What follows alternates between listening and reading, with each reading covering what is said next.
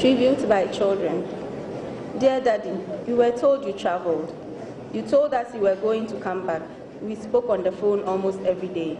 We told you to come and take us to swing and to play tennis, and you said okay. We have been waiting for that ice cream you promised us. We miss playing with you. We miss the dancing moves with Mommy and the laughter that fills our home when you are around. We miss the Akosombo trip. We miss you coming for us from school and spending time with us before Mommy comes. Daddy, we miss going to the Turkish restaurant with you alone to spend boys time. We miss you chasing Mommy around when she takes your meat from your food.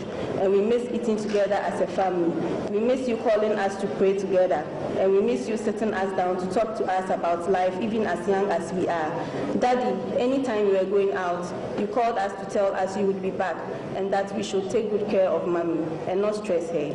And since you have kept long in coming, we assure you that we will take good care of Mommy and not stress her out. We really miss you and we are waiting to see you again. We love you very much and we know you love us because you cared for us and you always signed off your calls with I love you. To the world's best and greatest Daddy, we say we love you and we thank you for blessing us. You are simply irreplaceable. With love from Jaden and Jerry.